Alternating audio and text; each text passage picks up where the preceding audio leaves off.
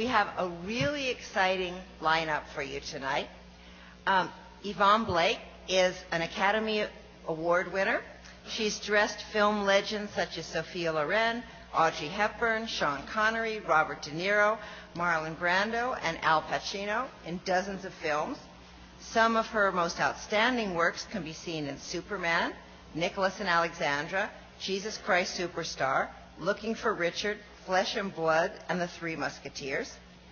She is a Spanish designer of British origin with an extensive career working in Spain as well, where she was awarded the Royal Decree of His Majesty King Juan Carlos of Spain and the Ministry for Works and Immigration, the Gold Medal for her work in Spanish cinema, and the National Film Award by the Ministry of Culture of Spain.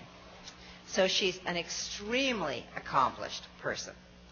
And she will be in discussion with my dear friend, Dr. Deborah Nadoolman Landis, who is a professor. Landis received her MFA in costume design from UCLA and a PhD in the history of design from the Royal College of Art, London.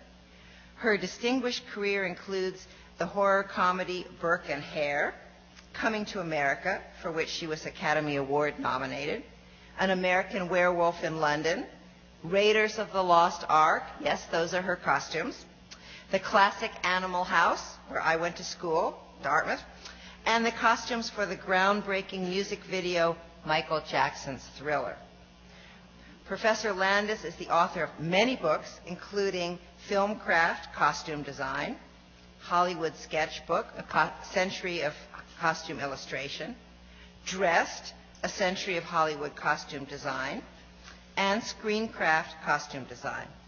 In 2012, she wrote the catalog for the landmark exhibition Hollywood Costume, which she curated at the Victoria and Albert Museum in London. And if you missed it there, it's going to be in Virginia later this winter.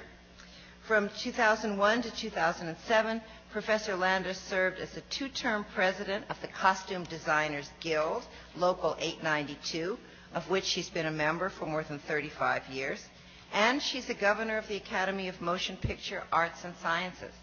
So please join me in welcoming Yvonne and Deborah.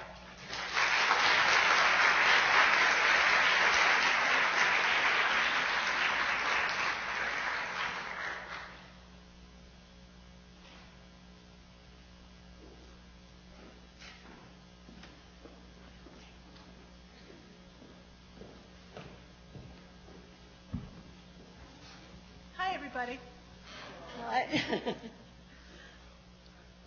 So what we're going to do is we're going to talk about Yvonne's career. Yvonne is going to talk about her career for about 45 minutes. And then after about 45 minutes, we're going to open it up to questions from all of you. Would you like to start? Good evening. It's wonderful to be here. Right, I'm going to start. There are many kinds of costume designers. There are those who are researchers and sketchers, and there are those who are great shoppers. There are those who do collages and photographic montages. However, each one of us, we all bring something of our own in our own particular way, but each one of us brings something different to the table. However, our goal is always the same, and that is to dress our characters in a way that the way they dress shows who they are, where they come from, the climate they live in, their mood, and everything about them. I can't see very well. Their social status, and we have to make them look as instantly credible, wrinkles, warts and all, and never look costumed. The greatest satisfaction that we have is when an actor stands in front of the mirror in costume and says, wow, now I feel the part. I would also like to make it clear that we are neither fashion designers nor stylists, although we need to have a very good background of costume history. Should there be any confusion about this? The other possible misconception is that it's easier to do modern day costumes than period costumes. That's a myth. Right? Yes, Deborah? right. That's a myth. Right. It's nearly always period costumes that win Oscars because they're more flamboyant. But we believe that this is unfair, and that ordinary clothes are much more difficult to conceive and get right than period ones. I've designed films for about 50 years, and for as long as I can remember, I've never wanted to do anything else, and I haven't, apart from theatre. I feel very, very fortunate. I feel terribly lucky to have lived a life doing the kind of work that I really love. I've worked on every kind of film, large and small, huge budgets, minuscule ones. I've delved into the closets of friends and family, trying to find something that would work for an actor. Film work is teamwork, and it's important. Film work is teamwork, and it's important to work together with the production designer so that you can exchange color palettes. I get samples of wall coverings and furnishings from the art department, and in return give them swatches of dress and suit fabrics that I'm using. The same thing with the director of photography. Meetings with him are very important to discuss the look of the film and the type of light that he will use. Naturally, everything revolves around what's in the script, and of course, what kind of film the director wants to make. One's relationship with the director is of prime importance, because the film is actually, it's his vision, and it's always going to be his film, and we have to work according to that. I've never found drawing terribly easy. For me, it's a labor of love, and I do an awful lot of erasing. When I start, I usually put fabrics together before pencil touches paper. I do little compositions of colors and textures, and then I do my drawings. I always like my drawings to have a lot of details and to look as though to see the fabrics painted and to look like it's going to look on the screen.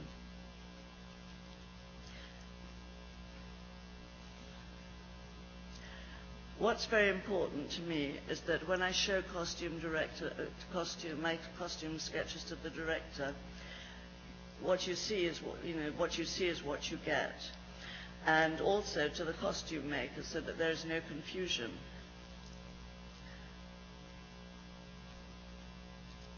Nowadays, a lot of costume designers don't draw at all, and that's fine. They have sketch artists, or they just do compositions. They work very well. One doesn't have to draw.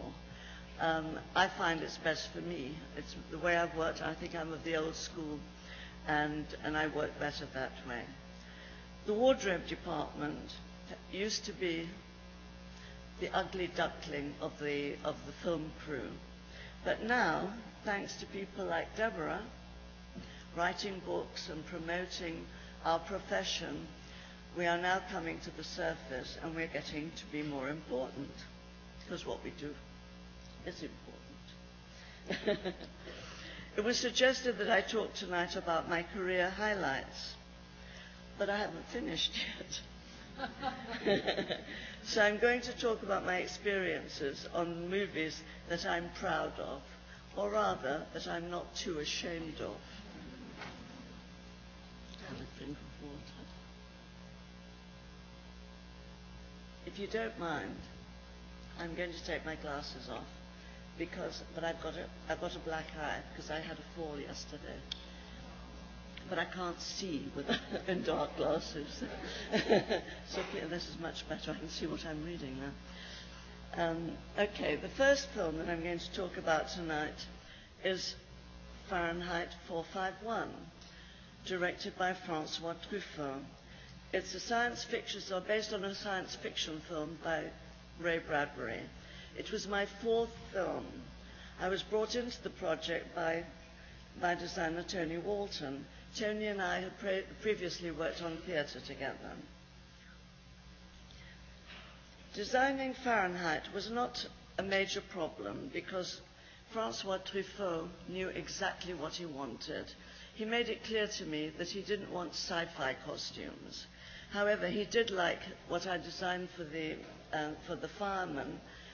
The firemen in the movie burn books, and he liked what I had done because it had a sort of Nazi influence. Oops. Julie Christie played 2 parts in the movie. She played Linda, the wife of a fireman, long-haired, sleek and glamorous, but empty, mindless and brainwashed by society.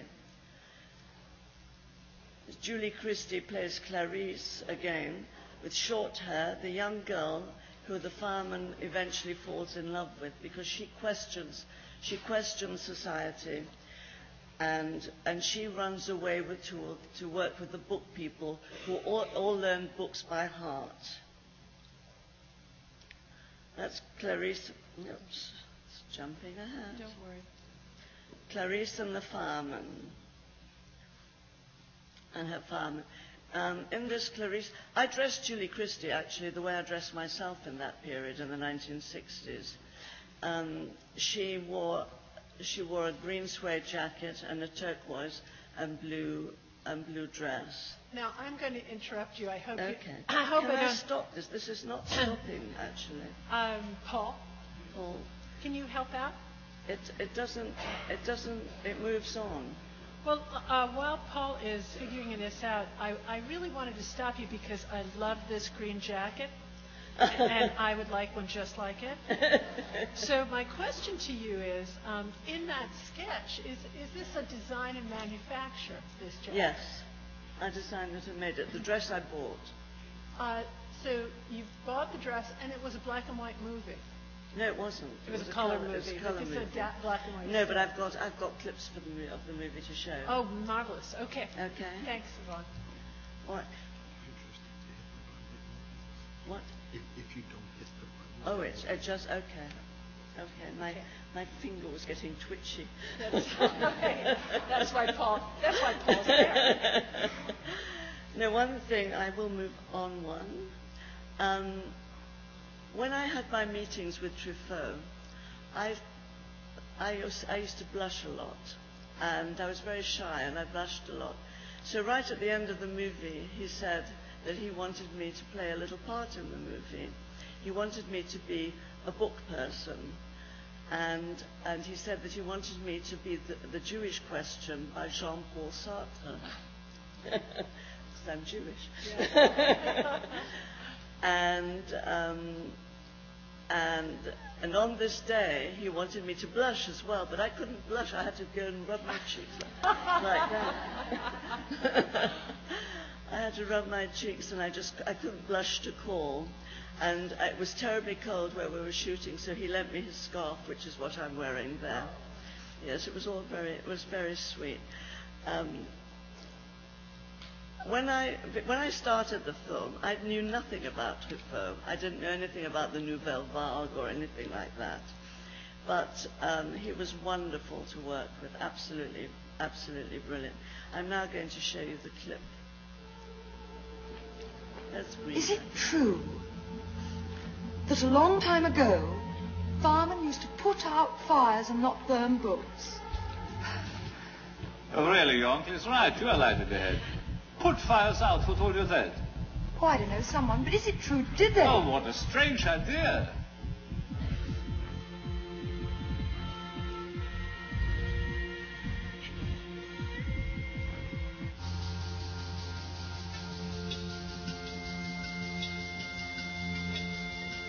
There's nothing there. The books have nothing to say. All about people that never existed. The people that read them, it makes them unhappy with their own lives, makes them want to live in other ways that can never really be.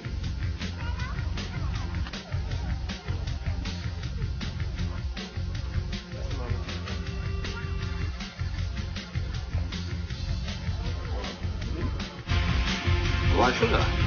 First, I'm not interested. Second, I've better things to do. And third, it is forbidden. You're nothing but zombies, all of you. Just like those husbands of yours you don't even know anymore. You're not living, you're just killing time. What is he doing? There's no need for that.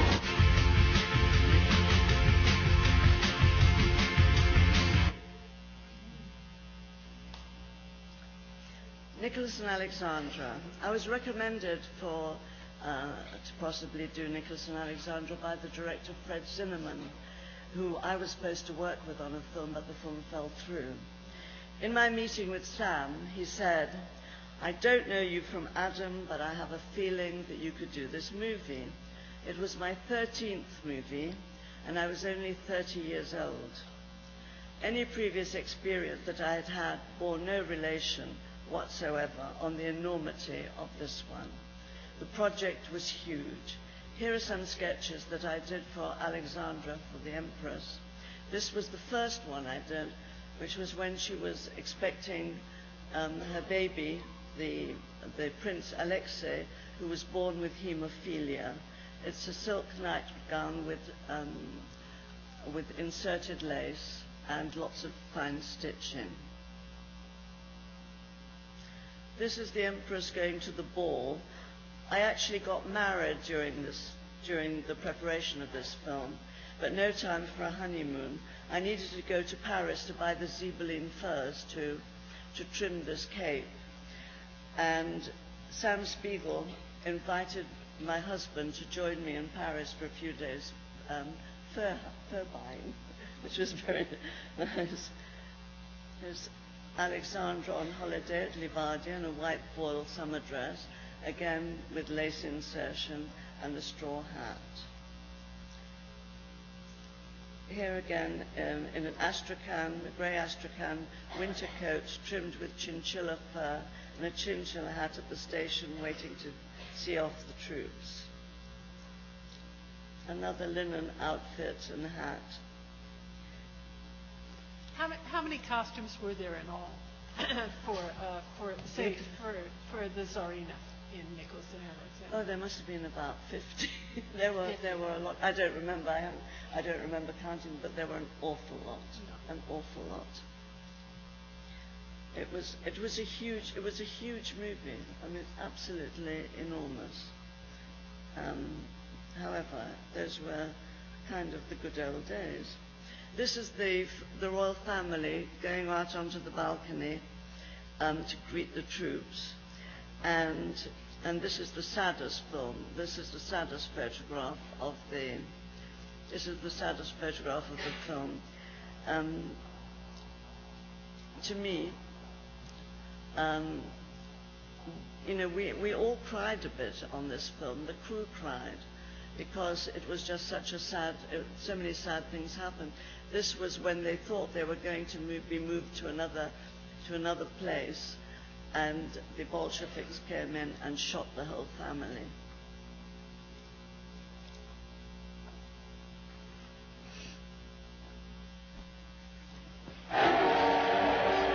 For 300 years, the Romanovs ruled Russia. They might have ruled for 300 more. Within the eye of the storm that ravaged an entire continent, beneath the pomp and ceremony of a dying dynasty, is the tender and tragic love story that inspired Robert K. Massey's international bestseller, Nicholas and Alexandra. Sometimes I wonder how you live with me. I wonder too. Only I know I could never live without you. Endured for centuries, was destroyed, and a proud family humbled. A chain reaction from what began... How many dead? Who ordered the shooting? Hundreds of bodies. Nobody ordered it. Someone's responsible. Nicholas, the murderer. You ask me who's responsible. You ask!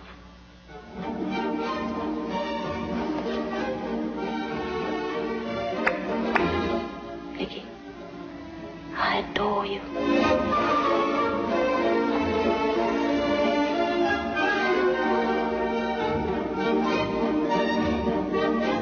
It's in God's hands. Submit, submit. Won't you ever fight? I can't fight you. My baby's dying. There are no medicines. Christ Jesus! Murder, arson, terror. I'll agree to anything that gives us power. Power! Your Majesty, at 7:10 this evening, Germany declared war on Russia. He is a man of God. Do you believe that? He works miracles. He keeps my son alive. Do you believe that, Nicky? Why did you abdicate for me? Why? You didn't even ask. I didn't want you to pay for my mistakes. Am I not paying for them now? Aren't all of us? I still want you so much. Nothing can change that, Sonny. I do love you. The good thing about this, finding the research for this movie, was that there was masses of it about because it was recent history. Also, those were the good old days, a huge budget and a year's prep. A large crew, unheard of these days. I was overwhelmed. But when you're 30 years old, everything seems groovy in the studio. but when I came home at night, I had to pour myself a large glass of wine to calm my nerves. But you get on with the job and hope for the best. We prepped in London, but shot mostly in Madrid. To be honest, I find the costumes and the sets now look very out of date. The colours are very 70s, and of course our research was in black and white. If I were to do a remake of this film, God help me, it would look quite different. Yvonne, it actually looked very much of the time it was made. I know, but that's not good. It should have looked like the time that it happened. I know. And I know that it looks like that, and it bothers me now. But you know, Yvonne, later on, we can have a conversation about whether a film should and can look perfectly, period. Well, I think that, which I'll go to at the end, the last film I was going to talk to you about was Goya's Ghosts. Okay. And I think I pulled it off on that one. Okay, go ahead. Carry on. Sam Spiegel might have been one of the great Hollywood producers, but as a person, he was an absolute monster. Poor Franklin Schaffner, the director, was charming, but rarely consulted, and everything went through Sam. The film was his baby, but he was rude and nasty, not only to me, but to everyone, even to people like Laurence Olivier, who was actually quite sick at the time, quite unwell. The film was a nightmare. I actually cried all the time. As I'd just got married, my husband used to come and meet me at the studio gates, and I would fall into his arms with weeping, saying, "Oh, I can't go to another day." When it was all over, I only wanted to be a housewife and an eventual mom. But out of the blue, a nomination telegram arrived. Winning to me was unthinkable. But my husband was working on a film in Turkey, so my father organized everything, and off we went. I can't go into details, there's no time.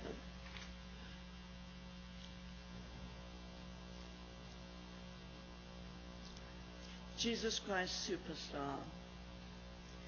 Sometime later, I got a call from Norman Jewison's office to meet with him regarding doing costumes for the movie of Jesus Christ Superstar. I was thrilled at the prospect and thought it was recent, and thought, see, it's not stopping. Don't worry. And thought that I had it in the bag, but I was wrong.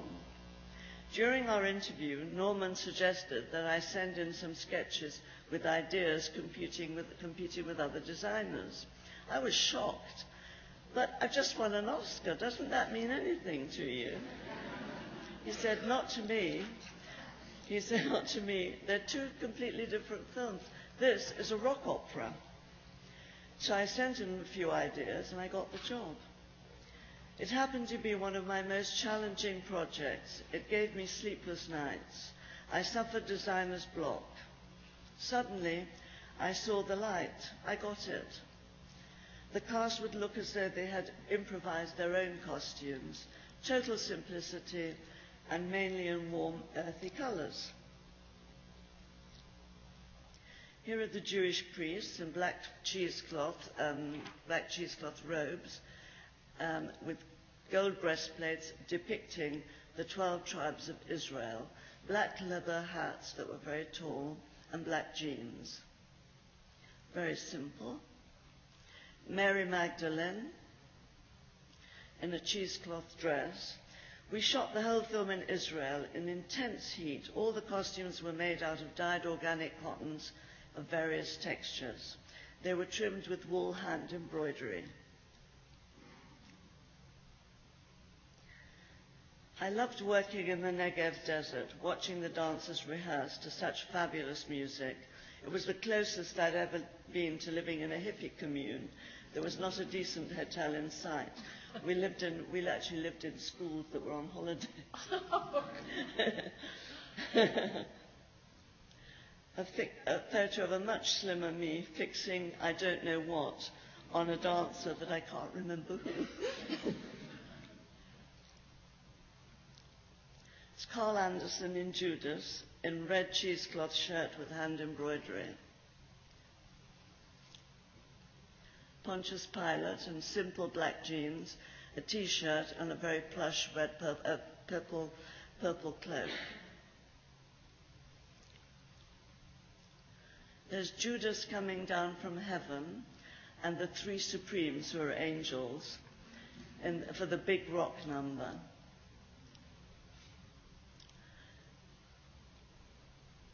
That's the big rock number. The other angels are all wearing flesh bikinis with long fringed iridescent plastic fringes that we cut by hand.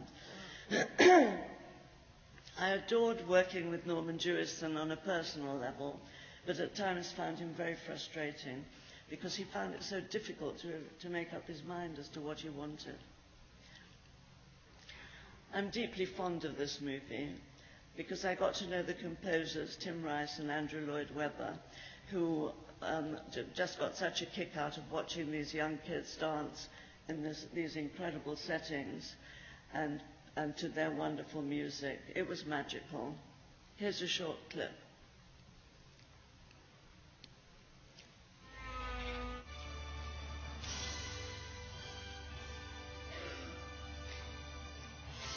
The sound is on. Oh.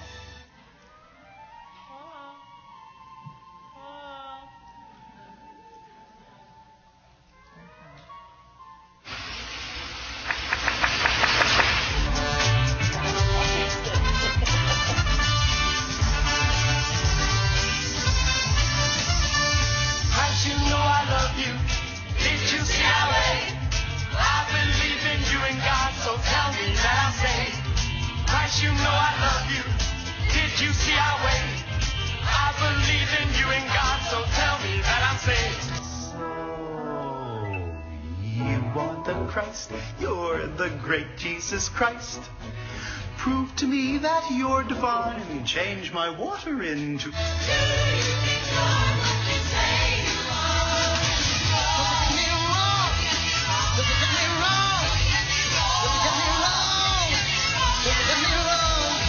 I wanna know. I wanna know. I wanna know. I wanna know. Jesus Christ. Jesus Christ, who are you born? Have you sacrificed?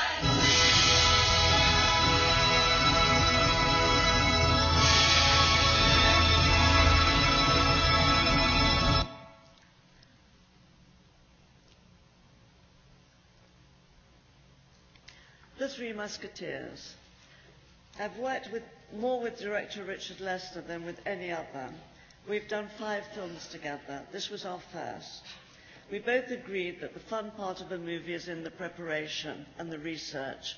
I was inspired by the work of Rubens, Van Dyck and Jacques Calotte. Here's Jean-Pierre Cassel and Geraldine Chaplin. I have an anecdote about Geraldine Chaplin. One day I was doing her fittings in London, and she very timidly said, "Yvonne, would you mind if my mum and dad came in to watch the fitting? They're outside." Could you believe I had Charles Chaplin and Una O'Neill sitting in my fittings? This is Milady at the ball as well. Everybody wore animal headdresses. She's wearing a butterfly headdress, and the whole ball was in shades of white and silver. There's Milady again in a very elaborate embroidered corset and a bum roll that padded out the skirt. And she had a dagger in the middle, a painted dagger in the middle of her corset that she could pull out at any time to do some terrible misdeed. Michael York as D'Artagnan and Oliver Reed as Athos. Michael York's costume was in black embroidered wool, and Oliver Reed's costume was in black leather with cording. One thing about it, that everything had to be very aged and distressed. These costumes had to look terrible, and all the lace had to be ripped, and everything had to be dirtied and made and scratched and made filthy. But I had a very, very elegant French wardrobe master who, when I said, "Listen, Jean, you have to really work on these costumes, they've got to look like shit, you know." And he said, "I refuse, they are so beautiful." So we had to let him go.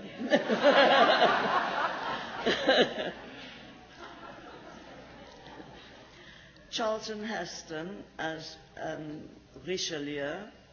When I went to Charlton Heston's house in California to take him his designs, I was very pleasantly surprised to see that he had done all his own research for the film, very much from the same sources that I used, so I felt that we were on a par. Here's a clip. The world's most popular novel is now an eye-popping, swashbuckling, side-splitting screen spectacular. Full of action, romance, danger, chivalry, intrigue, adventure, and fun. With a glittering cast of international stars: Oliver Reed, Raquel Welch, Richard Chamberlain, Michael York, Frank Finlay, Christopher Lee, Geraldine Chaplin, Jean-Pierre Cassel, Simon Ward, Faye Dunaway, Charlton Heston. It's all for fun and fun for all. The Three Musketeers.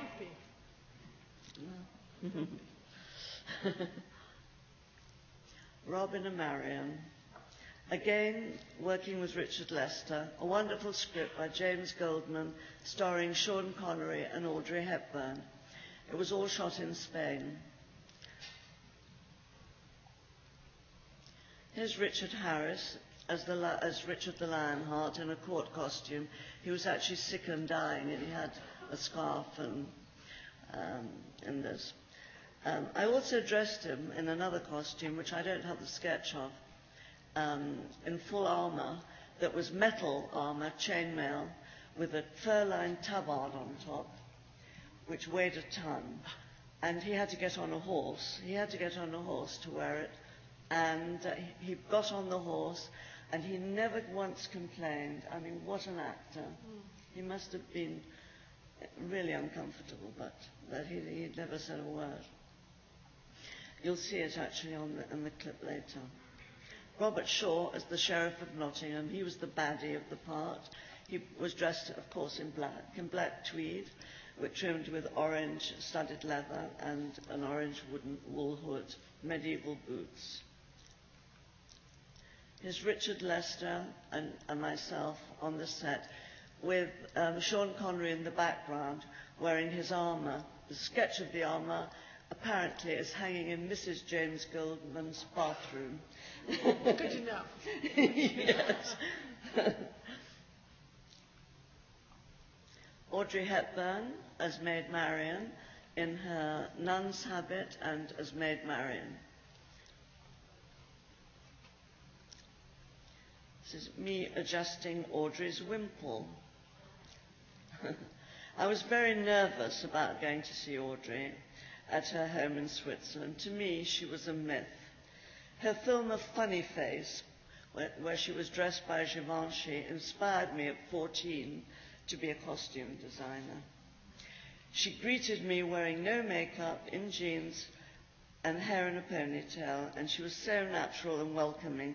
She liked my designs, even though they were pretty shapeless and crude. She prepared us lunch, and we talked about our husbands and babies, and of course her costumes. Richard Lester and I will never forget the costume fitting. There she was, standing in front of a three-way mirror, in front of a three-way mirror at Berman's, trying to define her body through this shapeless robe made out of scourer or dishcloth material. At that moment, she realized just what kind of a movie she was making.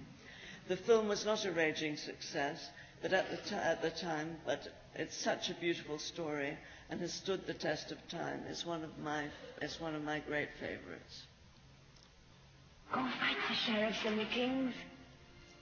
I love you and you make me proud. I thought the man was dead. He's back in Sherwood. Probably he's back in Sherwood, I said. To Marion, the woman he loved, he was her man. You're so beautiful. Come and sit by me. Sean Connery is Robin Hood. Robert Shaw is the Sheriff of Nottingham. Nicol Williamson is Little John. Richard Harris is Richard the Lionheart. And in her long-awaited return to the screen, Audrey Hepburn is Marion. No more scars, Robin. It's too much to lose it twice. I've never kissed a member of the clergy. Would it be a sin?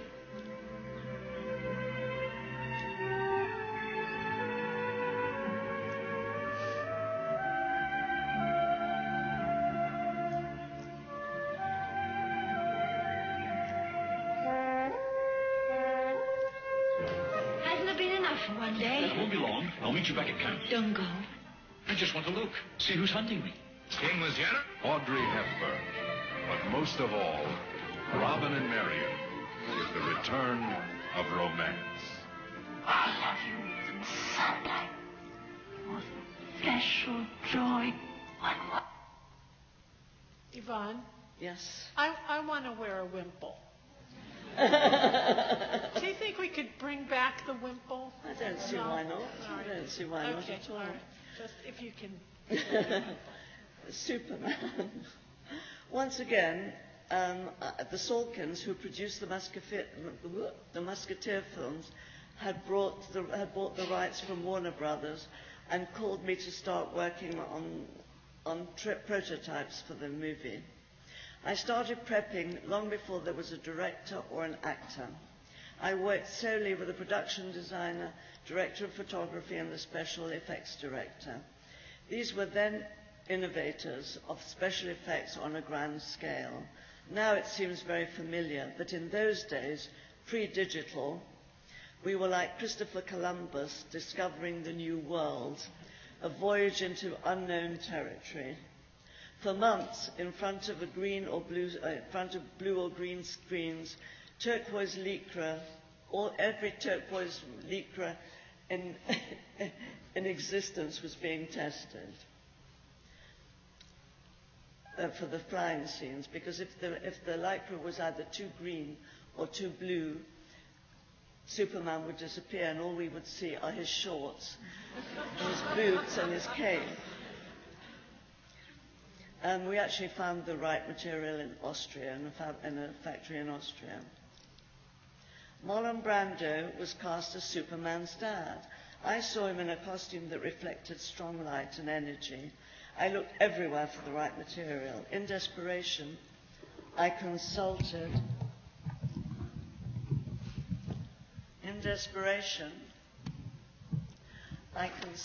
the DOP, the director of photography, who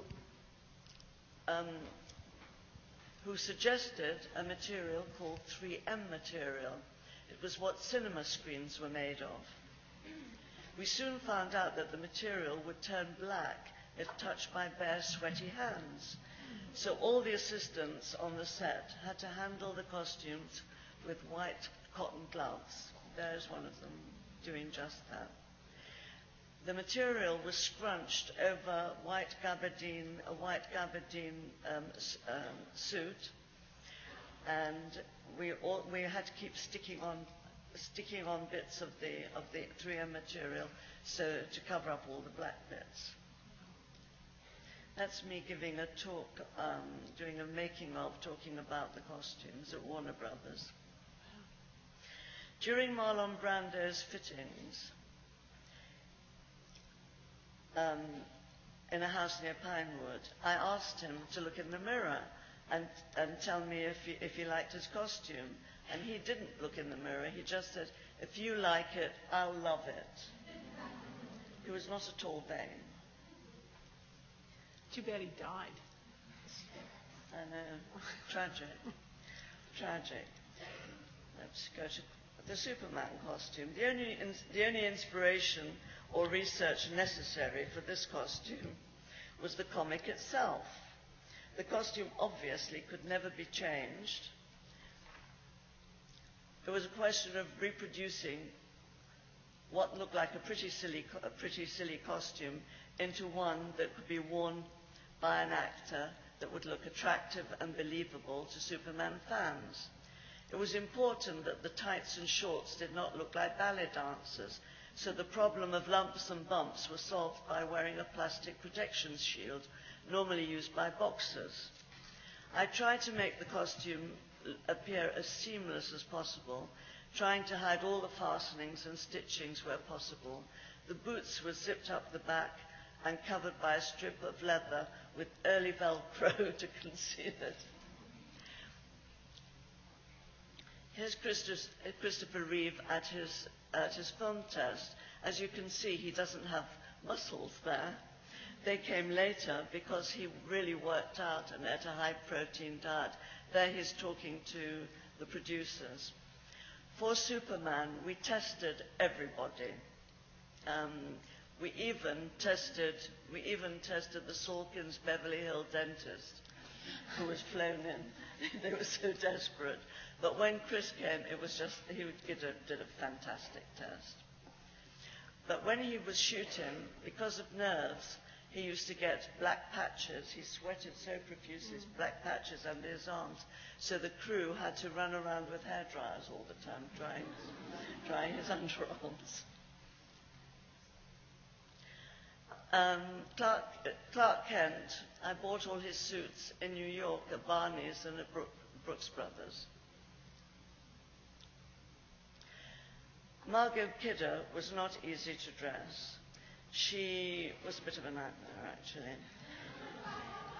She was a cowgirl from Montana who only ever dressed in jeans, shirts, and boots. She had bow legs and no grace or elegance, but she was cute and funny. I tried to transform her into a chic, feminine career girl of the time, wearing silk blouses and skirts and high heels. I'm afraid it was a losing battle. You can't win them all. Valerie Perrine in a beaded corset and pirate pants. She's also wearing a beaded gauze jacket in brown. She looked fantastic, and she was so lovely to work with. Gene Hackman, he'd always played such serious parts, so he really enjoyed having all these quirky costume changes on this movie. These are the Krypton women, ideas for the Krypton women, and those were the designs I did for logos for the Krypton men. A little anecdote, some of these sketches that I've just showed you, they don't belong to me, I don't have them, but they're in my computer because an assistant of mine saw that the producer, Ilya Solkin, was actually selling my designs on eBay for thousands of dollars to kill him.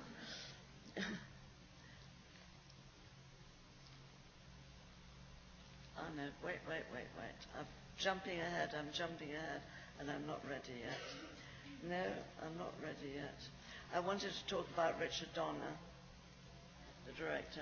When Richard Donner came aboard, I had already been quite advanced with the costumes, working under John Barry, the production designer. I found Richard very tricky to work with. I showed him all my sketches to hear what he had to say and was perfectly open to make any changes. He looked at them and he said, "Shit, kid, I wish I could tell you." End of conversation. I guess he wasn't used to working with costume designers. What do you think? No. For me, Superman was just another movie. I had no idea then that one day it would become such a classic. This is Goya's Ghost. The day before I was off to Sicily to finish shooting on a big Spanish film, I got a call from the producer in Madrid to say that Milos Forman and his producer Saul Zaentz were in town for a film called Goya's Ghost. Milos wanted to meet me at the Ritz at 11:30 the next morning, and he had already seen my CV and I asked for a script. The next morning, I was at the Ritz an hour early to read the script in the lobby. Milos and the producers arrived and I apologized for not having had time to finish it. He asked me, "Do you like what you've read so far?" I said, "I love it." He replied, "I see that you've worked with some very good directors. Would you like to do this movie?" Obviously, I was thrilled, but also a little scared. I admired Milos Forman's work so much. The movie starts in 1792, at a time when Goya was popular at court.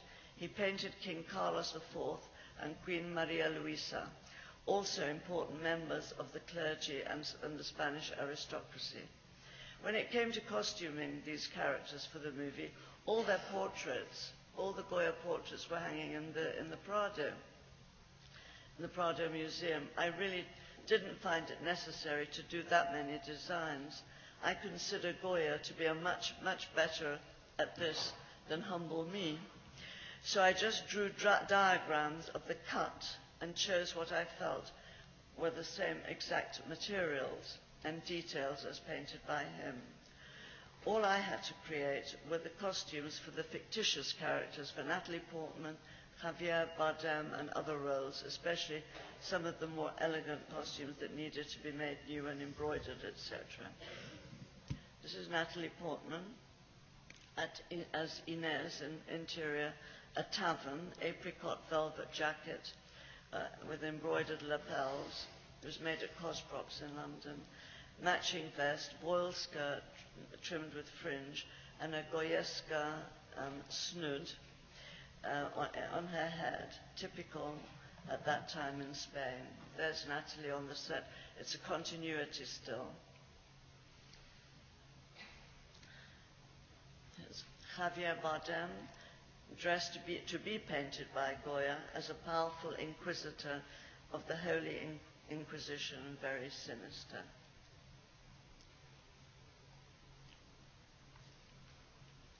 That's not it. Natalie Portman, on her way to the Inquisition, in a purple grey velvet jacket that was long at the back, and it had a vest with lapels that were all embroidered in silk. That's a portrait by Goya of the Queen Maria Luisa. Actually, Goya paints her in the film sitting on a horse, and that's a diagram of the jacket that I had made for her. There's Goya at an easel wearing a brown jacket and a silk waistcoat. There's the diagram that I did of the cut of his jacket. Famous portrait of Goya at the easel, wearing the hat that had candles in it so that he could paint at night. I made the jacket in green suede with red cloth facings and gold braid and baubles. The trousers were in matching coloured cloth. There's the sketch. It was work indeed. Oh, yeah. An artist. I have a few very powerful friends. A woman. Adored for her beauty. Why doesn't that painting have a face? Because he's a ghost. No, he is not. How do you know? Do you painters not become very intimate with your models? Who's that girl there? Her name is Alicia. She has taken leave of her senses in jail. Where is Inez? She's in very good hands. Javier Bardem. Natalie Portman. Why is she so important to you? You're completely obsessed with her. That face is engraved on my mind. I'm not going to abandon her again.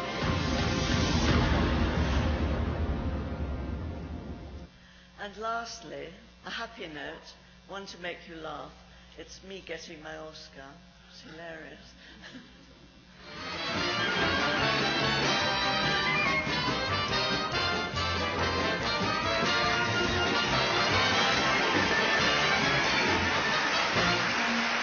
Thank you. My number is 12, and for those of you who don't have a program, my name is Joe Namath. I'm going to give the award for costume design. You believe that? Well, I didn't, but it's true. So here's one of the most popular fashion models in the world, and an actress who made a stunning debut in the last picture show, Sybil Shepherd.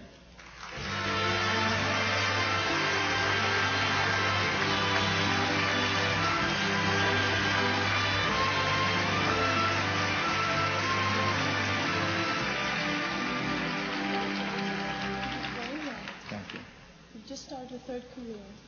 Football player, movie actor, and now fashion commentator. Oh, no, that's your job, Sybil. Will you help me, okay? Oh, I'll help. You know I'll help you. This year, folks, for a hint of what you'll be wearing next year. The best achievements in costume design are Mary Queen of Scots, designed by Margaret First.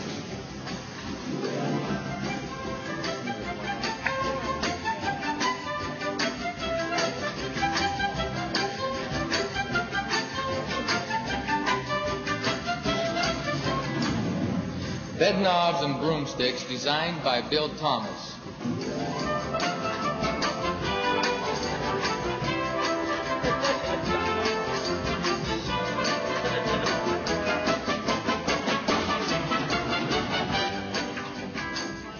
Captain Venice, designed by Piero Tossi.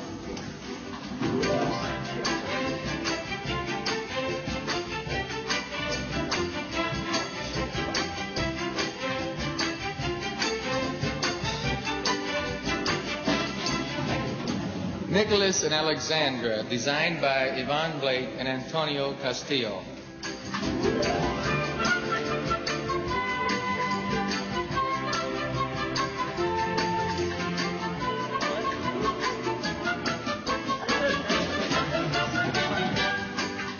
What's the Matter with Helen, designed by Morton Hack.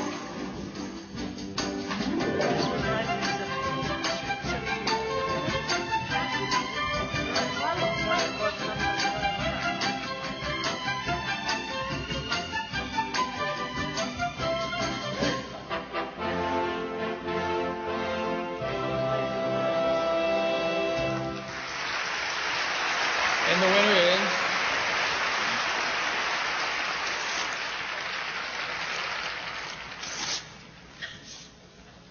Yvonne Blake and Antonio Castillo for Nicholas and Alexandria.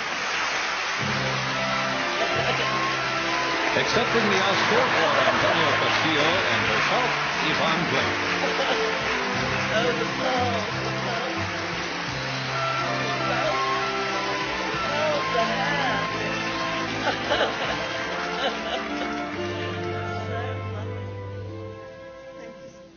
Ladies and gentlemen, I can hardly lift it. It's so heavy. Thank you so very, very much. It's a great honor on behalf of Antonio Castillo and myself and our huge wardrobe department that we had on the film. And I suppose all one can say is that if it wasn't for the Russian Revolution, I wouldn't be here.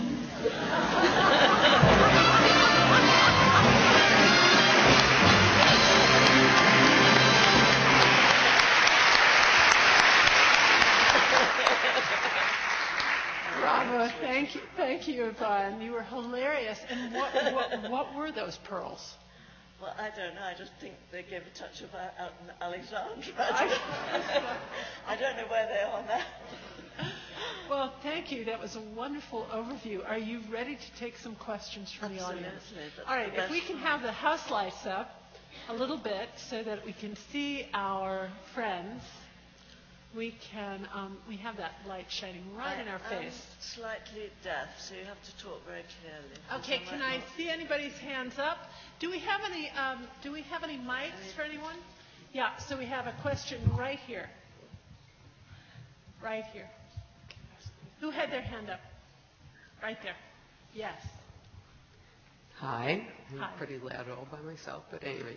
I work with vintage clothing. I've done a lot with film and television in the last few years. But I always find it interesting that some costume designers are very, for authenticity is really important to them. And then others are very like, whatever works. And I was wondering how you two felt about that. I didn't get all of that. Okay, so the question was, and I have my own answer, so I'm just saying, the question was that this young woman worked a lot in film and television, and she noticed that some designers really were committed to authenticity, whatever that means, and others say, whatever works. Is that a fair representation? What is your response? It all depends on what you're working on, because there are certain projects that have to look authentic, and there are others that can be very stylized. I think, for example, Nicholas and Alexandra and Goya's Ghosts had to look authentic. But I've done other movies that have been period films, but I've used a lot of imagination, and they've been completely stylized. And I don't think it really matters. What matters is whether it goes into the context of the film. Does that answer your question? I really have a much more complicated response. And my response is about the audience. So, the most important thing we do is to tell a story. That's the most important thing. Absolutely. The story is the king. And I would ask you, if we had an audience and we were telling a story about the early 1930s, do you think that audience could listen to an actress who had shaved her eyebrows and her eyebrows were drawn from the center of her head to the side of her head? If any detail, if any period detail gets in the way of an audience listening to our actors, listening to the story, if any part of that authenticity or reaching for authenticity sabotages the audience's attention, that's a huge error. And so we just need to stay out of the way of the storytelling. So when we make a bargain with our audience, and we make a bargain with the actors, and we make a bargain with the director. Our people in our story always have to be able to be relatable to our audience, so nothing gets in the way of the storytelling. That's my answer. Absolutely. Yes. And Hi. Another question? Yes. Your sketches are really beautiful. How did you learn to sketch like that, or did you go to school? Where did you learn to study, and how did that develop, and at what age? It's very nice of you to say that. I always have a bit of a complex that I don't draw very well. I went to art school for a while, but I actually left after about a year because I wanted to work, and I have worked more than studied. My experience was purely practical. I've always drawn, ever since I was a little girl, I was always drawing costumes and brides and high-heel shoes and things. But actually my drawing is more or less self-taught, because when I was at art school, I actually never felt that I was learning very much, which is why I left. It's later on in life, but that was after the sketches that you've seen today that I have learnt to draw and paint. When I was sort of in my mid-40s, I actually worked with a painter who taught me from A to Z how to start to draw. You never stop learning, and I find drawing much easier now because I've been taught by somebody who knew how to teach me. Next question? Yes? Yvonne, you have such an amazing career, and you have worked with so many amazing movie directors and movie stars. Among them, who are your favorites? Who are my favorites? Yes. Oof. Well, I've had some fascinating experiences. I did a movie, for example, a little bit of a movie that Al Pacino directed, and I loved working with him. I thought he was fantastic, the way he explained things and the way he told me what he wanted. I mean, I love working with Marlon Brando because he made me laugh all the time, and he was just so, he wasn't vain, he was a very generous man. He was always very concerned about the people that he was working with. He hated the producers, but he was very good with the crew and very generous with the actors. Audrey Hepburn was another woman that I felt that we really became very close friends on a movie, because we both had babies recently, and we used to share, we would share experiences, and she gave me very intimate details about her marriages and things, which she really sort of poured her heart out to me, and I felt very, very special that she should do such a thing with me. I don't know, I've worked with so many wonderful people that I remember the better ones and forget about the ones that I'd rather forget about. Too scary. Next question? Yes? How was Faye Dunaway to work with? How was? Faye Dunaway. Faye Dunaway. Faye Dunaway is fantastic to dress, but a nightmare at fittings. Her fittings would take me about 5 hours. However, the end result was always worth it. I mean, I like Faye. Was that a trick question? Do you know Faye? Yes, actually. Did you know what the answer would be? I just wonder. I sort of collect stories about her because it's like the famous Irene Sharaff book. That's right. There are lots of Faye stories. Yeah. Lots of Faye stories. Yes. What would take so long with the fittings? He's just going to torture us. She was just she's very perfectionistic. Very much so. Yeah. Yes. I mean, she's fiddling a little bit more in here and a little bit, but I don't mind that. I mean, I have a lot of patience, I have to say. I'm all right as long as they bring me a sandwich during the fitting or something. But she is very picky and a great perfectionist, and very nervous about what she does. Yes. She cares a lot, which is good. Next question? What would be your advice for an aspiring designer, someone who's just starting to get their foot in the door but eventually wants to be as great as you two are? A piece of advice. Just go and do it. I think people who want to do films as a designer should work with people, with young directors who make short films, because very often they make short films that are very successful, that then they go and make a full-length movie and they take their crew with them. I think it's very important just to know how to look is very important. It's all very well looking at research. It's knowing how to use what you see. It's looking. You have to look and take it in and investigate and see how things are made and see. Go to museums, look at fabrics, look at books, go to museums. I mean, there's just so much to learn, and you never ever stop.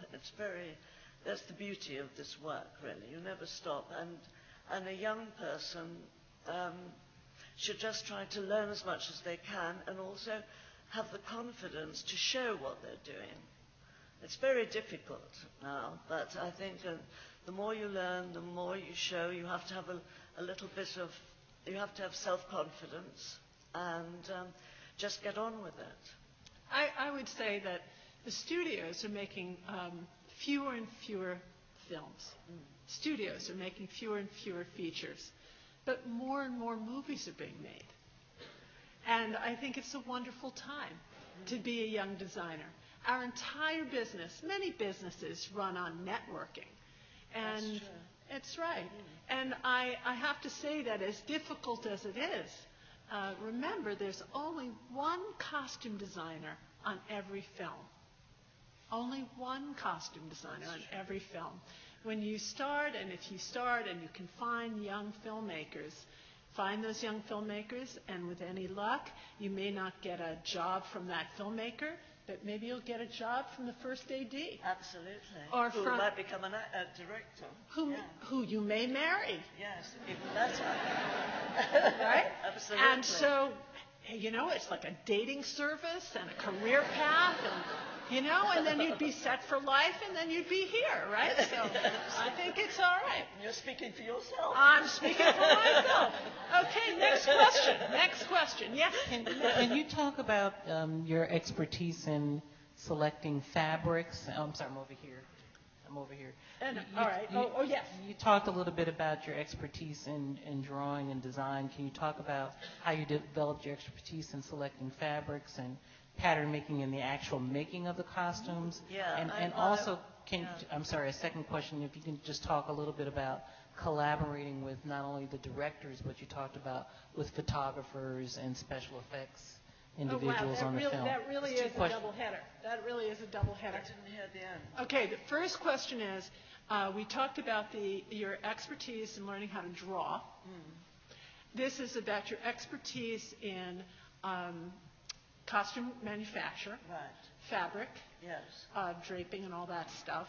And then the second question, not really fair to have two questions. The second question is about the collaboration with the other key creative collaborators like the cinematographer and the production designer. So take the first one first. Manufacturing. The manufacture. What I always do, which I actually meant to put in what I was going to say in the first place, is that I always look for the fabrics first before I do a design. I get very inspired by the textures of the materials and putting them together and the colours. Then I do a design. Then I have a toile made. I always work on toiles, which is the pattern cut in muslin, put on a stand so you can see the shape and the volume of it. And then I like to do a toile fitting on an actor. When the toiles look good to me, you might have to add a bit here or give it a bit more volume in the skirt or in the sleeve or whatever. Then we cut the expensive materials. Then we do proper fittings. I have to get budgets on the costumes. Yvonne, I'm going to interrupt you. I think the question was, you were describing your process. The question is, how did you learn how to do all that? Well, I learned because I worked for 4 years at Berman's. And their workrooms were really haute couture workrooms, and the quality of their work was superb. I worked as assistant to people like when Cecil Beaton came to Berman's to do My Fair Lady with Julie Andrews for the stage. I was holding the pins, I went out to buy feathers, I went to do beading, I went to have things pleated. I was always watching. I was like a sponge taking it all in. And Mr. Snyder, who did the cutting, was brilliant. And I used to see that everything was as well made from the inside as it is from the outside. And it was the most wonderful experience. I couldn't have been taught it. I had to be there to see it and watch it. I'm going to interrupt again just to facilitate a little bit. So Berman's and then Berman's and Nathan's was a wonderful costume house, a very big costume house in Camden and North London. And as you can see, these clothes, the clothes that we're talking about, you can imagine that they're couture clothes. Right. These are things that are, it's a one-of that Mr. Beaton, Cecil Beaton created and Yvonne has created. And you're making that costume and working with a cutter-fitter from a toile or a muslin, draped from a sketch, and you're making that one costume for one purpose, for one moment, in one film. It's not mass manufacture. This is the making of one magnificent artifact. And so Yvonne was there at Beaton's elbow, let's just say, yes. Watching that process very carefully. Is that a fair representation? Yes, absolutely. And I also worked in all the different departments at Berman's at that time. They had a historical costume department with very wonderful people, very experienced people working there. I worked in the review department. I actually designed costumes for shows and cabarets and drag shows. I did everything. I did ice shows from there.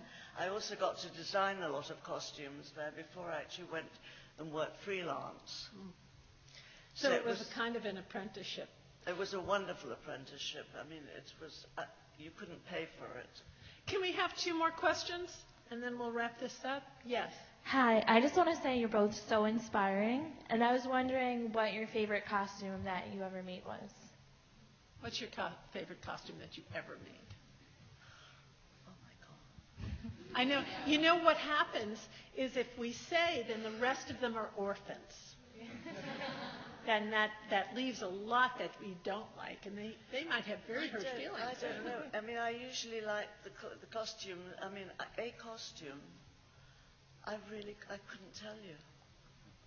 I honestly don't have an answer to that question. Sorry, that's really boring. Another question? Hi, over here. Yeah.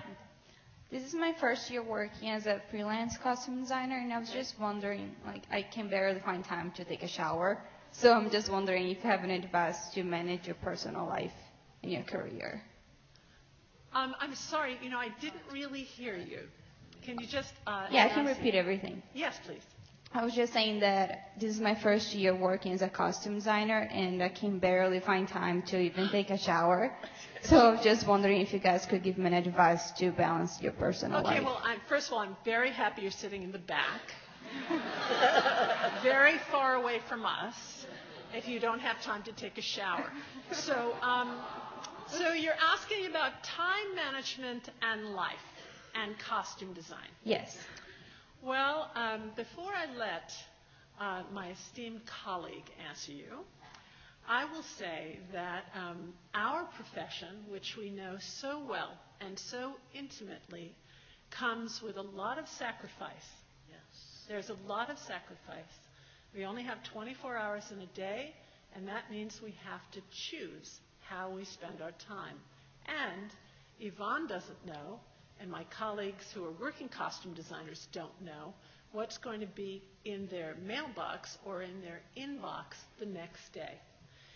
And that screenplay might be shot in Bucharest or in Prague or in Shreveport, Louisiana, or here in New York, and you live somewhere else, and you have to make a lot of decisions about living in that motel room or in Almeria, maybe. And you have to make a decision about, am I going to go away from my family for 3 months, 4 months, 5 months? So, time management comes with a lot of difficult decisions as a costume designer because the work is 24 hours a day, 7 days a week when we get started. So how did you organize your life? Very badly. I had a small child. I had nannies from hell. I remember when I was doing Superman, I had a nanny who I just didn't have time to fire her, and she was so bad with my little boy, who was a little angel, and so I used to take him with me to the studio in the car every morning. Yes. I had a playpen put for him in the wardrobe in the office that I had at Pinewood Studio, Shepperton Studios. And I used to take him, and I put him in that office there, and he would play, and all the wardrobe people, whenever they were coming in and out, they would go and ask him, they would go and play with him. I used to take him to the restaurant at lunchtime. It was not a happy situation at all.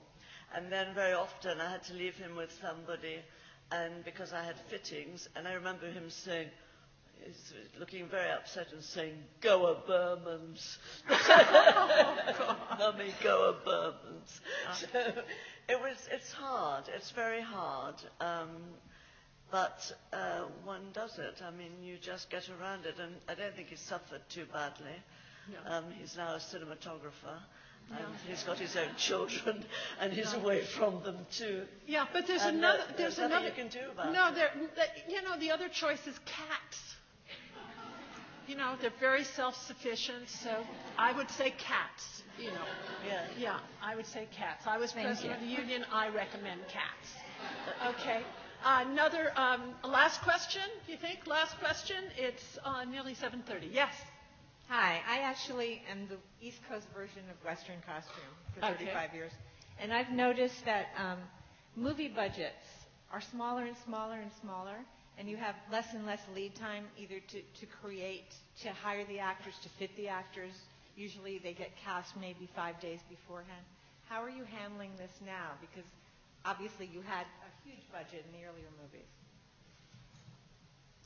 Shrinking time. Well, it's true. The money is going on the actors now, rather than on costumes or other things. It's very difficult. The budgets are smaller. One has to fight for everything, and also, particularly in the United States, if you go one penny over, cent over budget, you're on a blacklist. So it's very difficult. I refuse films if the budget is too small, because I think I can't do this. This one I can't do. If I can't do a film the way I want to do it, then it's better I don't do it. Let somebody else have a go. And that's really typical now. Among my colleagues who are major designers like Yvonne, it seems that movies are more expensive or much less expensive. And it's quite rare to find a movie that is a moderate budget film. Costume designers are being paid less than they were paid 10 years ago. Absolutely. So not only have our salaries flattened, but they've been reduced along with the pre-production time. And so in a way, it's a bigger opportunity for younger and less experienced designers, because as major designers should refuse projects that have budgets that make them impossible to work on, really. There is an opportunity for younger designers to step in and say, well, maybe I'll work for free just this once. Thank you very much. Thank you, everyone.